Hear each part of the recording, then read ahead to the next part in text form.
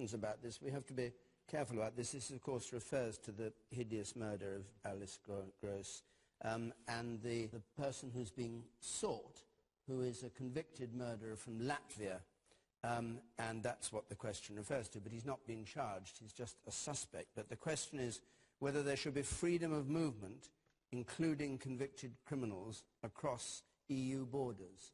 Julian Huppert.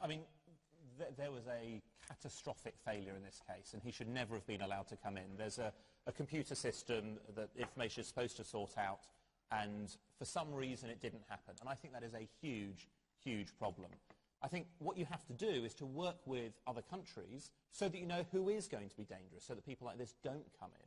That's why you have to be able to talk to them. That's why you should be part of information sharing with all these countries throughout Europe, because otherwise you'll have no idea whether somebody who's coming in as a tourist, as a visitor, what their background is. There's a catastrophic failure in this case, and he should never have been allowed to come in. There's a computer system that information is supposed to sort out, and for some reason it didn't happen. And I think that is a huge, huge problem.